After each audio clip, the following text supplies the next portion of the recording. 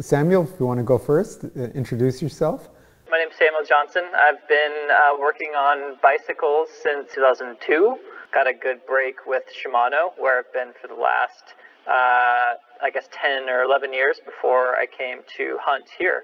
The U.S. company, we're based out of Colorado, so Hunt USA is Colorado and Boulder. So. Okay. And Kenneth, if you want to introduce yourself. Yeah, my name is Kenneth Rodriguez Clisham. My role here at Hunt, I focus on sort of all of the marketing for North America and part of Canada. I focus primarily on the road, gravel, triathlon side of the business. Great. So could either of you tell me a little bit about the background of Hunt? Hunt was founded in late 2015 by two brothers, Tom and Pete Marchment. Tom had worked in the industry for one of the UK's larger distributors, and he just wasn't particularly satisfied with the sort of quality of alloy wheels that were being, distributed out to customers on stock, like OEM packages. And they realized that that was sort of an opportunity for them to help better riders, for the people who can't necessarily afford carbon race wheels or lightweight carbon climbing wheels. So they set out to essentially make an amazing alloy wheel set that would be bomb-proof, not terribly flexible but stiff, and something that could survive the UK winter, really. And so a few years later down the road, they started to introduce carbon into the range, and in early 2018, we hired on Luisa Grappone, who's our head engineer and sort of chief science officer here at Hunt, to sort of help us sort of bring carbon and bring our alloy and carbon development into the next level. And so thanks to her expertise, formerly working at 3T and Campagnolo and working alongside the Cervelo test team, she was able to sort of help us broaden our knowledge of carbon and alloy and really help us launch sort of the new tier of Hunt products that we have offering with our Limitless and Aerodynamicist ranges. I bought myself a pair of 33 Aero carbon wheels, and I've been enjoying them. I had a couple of questions. They in the owner's manual that's available online, they describe the wheels as having something called H-lock wedge profile to them. Can you explain what that means? Because I found that there was a few contradictions in some of the information that was provided, including even the cross-section drawing that shows what the rims are supposed to look like. H-lock, I guess, is really designed to secure a tire. So all of our wheels, I guess, first off, are tubeless ready. So they meet all the ETRTO standards, or exceed rather. And so H-lock is really our way of securing the tire into the bead of the rim so that we get a wider range, I suppose, of brands. I guess you probably have a lot of experience in tires sort of fitting certain ways on different wheels, and Hunt wheels are one of the brands that I've found. Basically, we have a super wide range, more so than I think a lot of our competitors.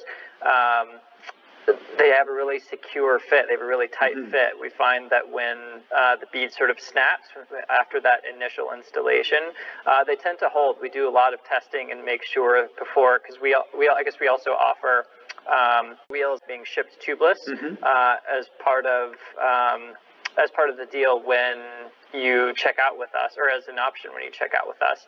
And effectively, we just wanted to offer our customers that sort of added benefit of not having to go that extra step and going to source a tire somewhere else, figure out sealant, and then get everything fit on their own. So H-lock, I guess the foundation is really to ensure that we've got a wide range of tires that really fit securely in terms of safety, in terms of not having to continually reinflate. Well, they certainly fit very, very securely with the Schwalbe tires that I put on them myself.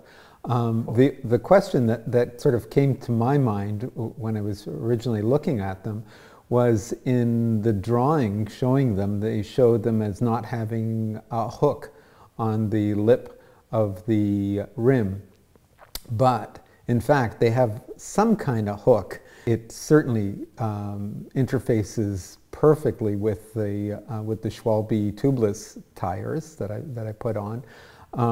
But it sure, to me, to my untrained eye, looks like a hook on a conventional rim. But your documentation says not to use tires that are not tubeless ready. I think that's just one of the unfortunate parts of our website that hasn't been updated in a while.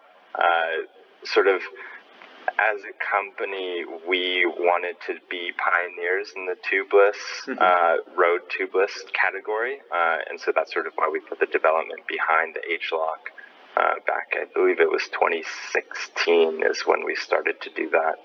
But during that time, we had offered one hookless version. So that's the old drawing, in other words.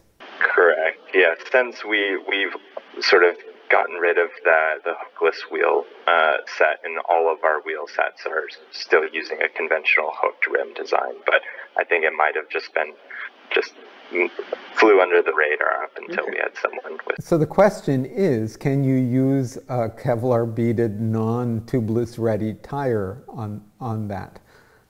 Because it sure looks like it would hold. We don't want to start choosing for our riders what tire they use. And so ultimately, we're receiving a bunch of feedback saying like, listen, I still want to use my tubeless GP 5000s. I still want to use this tire. And we decided ultimately, like, we wanted to create the best product for our riders, and that was in turn not restricting them on what tire they brought on their bikes. So you're saying that you could pretty much put any kind of tire on that. So my question to you is, does H-Lock, is there a clear specification for what H-Lock wedge rims are? Do they have a hook on them? They currently do, yeah. Okay. They're hooked, and then you saw, I think, the profile. Yeah, I think that's really very clever design. I'm very impressed with the whole profile of that, and that the shoulder of the inside of the rim is very well thought out.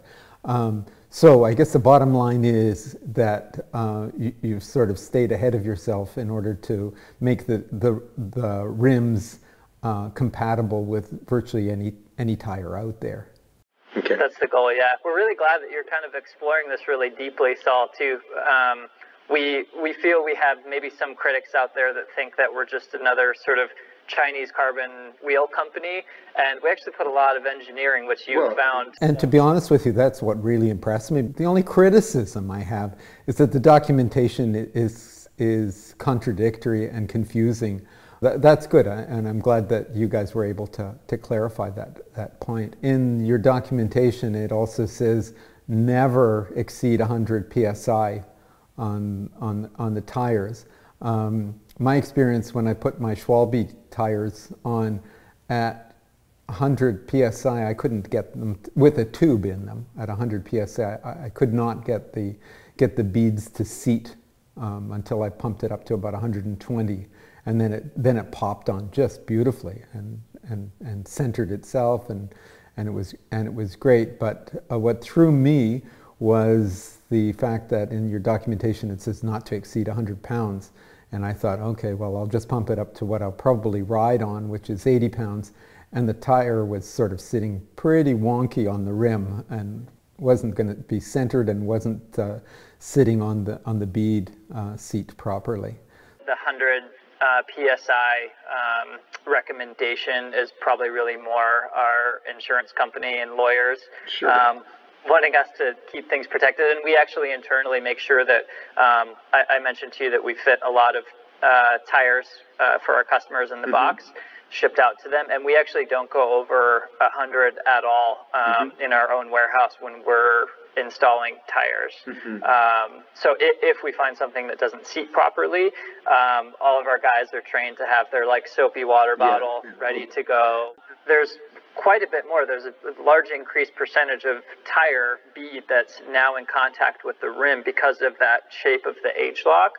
So they are going to probably seat a little bit slower, maybe more difficult. And you know, us mechanics, we've been trained to probably do it the wrong way, overinflate until it seats and then back it off, which is really not the best way to go about it. Well, I loaded it up with soapy water too, but at 80 pounds, I wasn't going to get it to do it. Was that with a tube as well? Yeah, that's with a tube.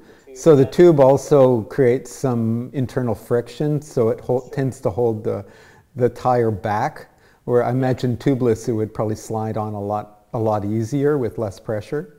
After I add sealant, I try to do a dry fit, and if it's not going, I'll deflate it completely, kind of pull the bead out, add my sealant, and give it a spin so that sealant kind of works its way into that sort of H-lock bed, and it tends to act as like a lubricant in addition to helping seal as well. Plus, when you're blowing up for tubeless, you're trying to get that air in there really quickly, so that whereas I was just using a hand pump and a slow pressurization at 80 pounds, it was still sticking back. So anyway, so that was my experience. Tell me, everybody's pushing the merits of tubeless tires.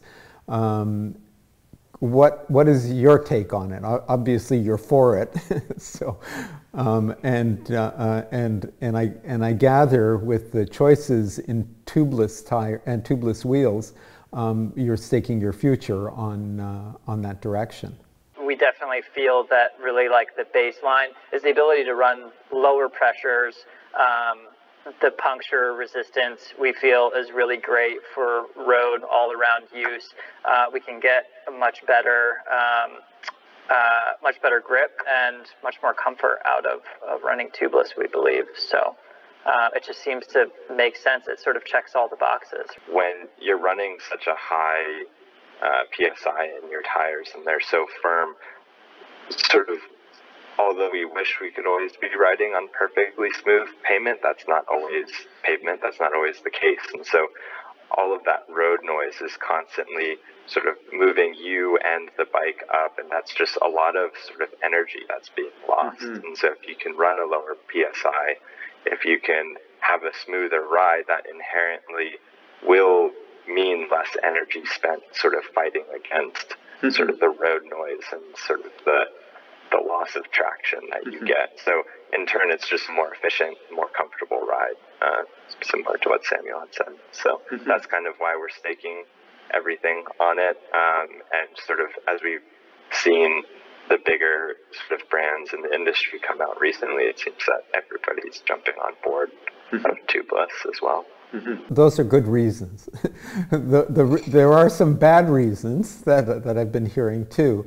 And, you know, the one that sort of kind of irks me is the one where people say that tubeless is lighter weight. You're using a heavier tire, which basically weighs the same as a tube and a lightweight tube and tire. And then you add a valve and sealant. So weight isn't a reason, but those other things are really good reasons. Yeah, there are, I think, some negatives out there with tubeless. You know, getting punctures on the road and something that might not seal, or if your sealant is dried up, it can be a little bit of a pain to, I guess, change out in the field. You know, I think people that run tubeless, they think that they don't have to carry anything all of a sudden. So I think maybe informing people that, no, you do still need to carry a tube. So any things in the future that you see coming down from Hunt Wheels? A few weeks ago, we had probably one of our biggest launches of 2020, which we were pretty excited about, which was our 42 limitless gravel disc. So sort of what I had mentioned earlier about bringing Louisa on board, she helped us create a patented technology to try and save rim weight while going sort of towards the more extreme sides in terms of external width to achieve a more aerodynamic shape. And so we put that to use in our 48 Limitless last year for kind of a road crit wheel set, and now we've moved that into gravel with the launch of our 42 Limitless gravel disc. So that was the biggest launch of the year. We have a couple more coming up, probably just after the new year, but nothing that I can comment on at the moment. I mean, we will be building out the Limitless range quite a bit over the next few years, and then as well as sort of our utilization of the carbon spoke technology that we've sort of launched at the beginning of last year as well. So more projects on that front coming out soon, and then we're paying close attention to sort of the triathlon world and how we can help riders in that space as well. So do you think you've reached an optimal weight to strength ratio on the wheels, or do you think there's much that can be done further to reduce that? Obviously the carbon spoke thing is a weight function, not necessarily a performance benefit, but what are your thoughts there? I would say that we definitely haven't sort of reached, I mean, we're always trying to learn, always trying to push ourselves and further, and so I think we're at a great spot considering sort of, if we look back 5 years ago when we started the company, we're getting there, but I would say that there's always room to learn and always room to improve. So until we reach a technological plateau, I think we're always going to try and push it a little further. Yeah, we're in a cool opportunity and a cool position as a company, sort of as small and nimble as we are, to really try a lot of different things and really just kind of push and continue developing. So you mentioned the carbon spoke thing. We're now offering that, or will be on a few wheel sets at this point, and it's just a cool way for somebody who, you know, maybe they'll sacrifice a little bit of ride quality if they need the absolute like lightest version in that specific width, and you know what I mean. So there are always specifications, and we're always looking at individual weights and individual specs on each component of our wheels and trying to always optimize anywhere we can. And we're thinking about putting ourselves in our riders' shoes. Like, okay, we're developing this wheel for this sort of group of riders. Like, what are they going to want? How are they going to want their money spent specifically? Like, can we take this out? Can we take this out and like spend that money maybe more on a robust rim or more robust bearings, or you know, whatever the case may be. That's really kind of where we come from whenever we're developing and looking at a new wheel set. So it might be from the position of a bike packer, it might be from the viewpoint of a triathlon world-class Ironman racer, right? So always trying to put ourselves in that position. So. Any thoughts on work on the hubs themselves, the hub bodies, and the free hub mechanisms and that kind of stuff? Is stuff changing on that front for you guys? We haven't had really very many issues at all with our hub designs, and we've done a lot of development on our own hubs and tried to optimize again wherever we can. And we think about, you know, the issue of a cassette that digs into a free hub body, right? Yeah. So we've got this cool technology that puts a steel plate on top of the free hub that prevents the twisting. Yeah. So anyway, so yeah, we are kind of always looking at things like that, and we always want to be developing. We've got a cool group of engineers that's always growing to bring in fresh perspectives. Right now, though, like our hull systems, we've got a number of different models, and they all seem to be very robust, very low drag, and they seem to all work really, really well. So. And they have a cool sound too. They have a really cool sound. Good. We really appreciate it, Saul. You taking an interest in us.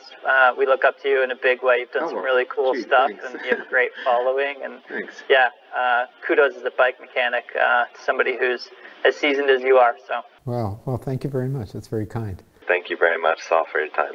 Thank you. Bye-bye. Thanks, sir. Bye-bye.